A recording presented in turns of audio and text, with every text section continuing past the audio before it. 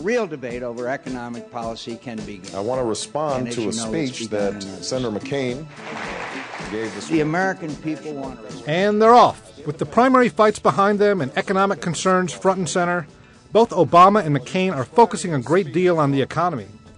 But their differences will be clear for all to see.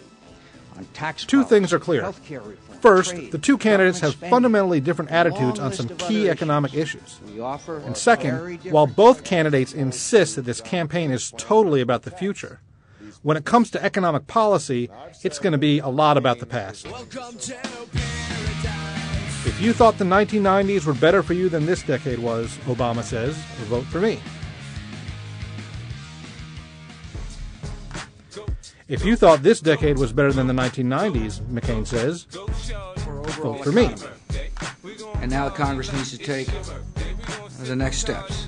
Let's take a look at a few big-picture items where there's a fundamental difference. First, taxes. Most of the tax cuts on income, capital gains, and dividends that were passed earlier this decade are supposed to expire in 2010 or 2011.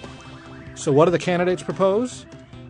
McCain, who opposed much of the Bush tax cuts, now wants to extend them.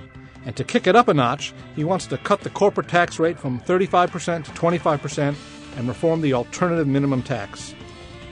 Obama seems content to let the income tax breaks expire for higher earners, as well as the reduced rates on capital gains, dividends, and estates. He calls for a middle-class tax cut. Healthcare is another hot economic topic where there is an area of fundamental difference. Obama wants to expand the population of the insured by letting everybody, including the self-employed and small businesses, buy into a new health plan similar to the Federal Employees Health Benefits Program, which covers federal employees and Congress. Individuals and families who don't qualify for Medicaid will get a subsidy, and employers above a certain size that don't provide health insurance, they'll have to contribute too. McCain wants to give individuals bigger tax credits and reform regulations to let people go out in the marketplace and buy health insurance on their own. The theory? Competition will bring prices down and extend the umbrella of insurance to a larger chunk of the population. Now, no campaign would be complete without gimmicky bad ideas. Economic policies that are obviously stupid, make little sense, and have little chance of succeeding. They get proposed for symbolic reasons, to send a message. For Obama, it's a windfall profit tax on oil companies, the people who are benefiting from high gas prices. How do you define what profit margin is unreasonable? 30%? 40%? Some companies manage to lose money with oil at $100 a barrel, and some manage to make money with oil at $10 a barrel, depending on how good their management is.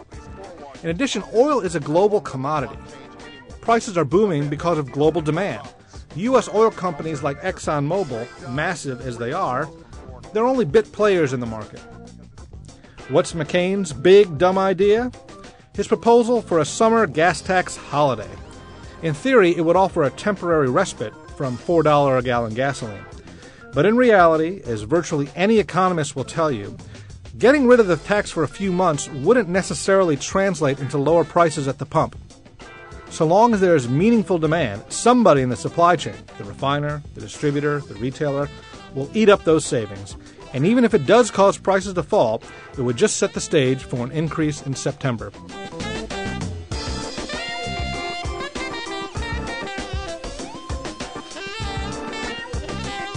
I'm Daniel Gross with Newsweek.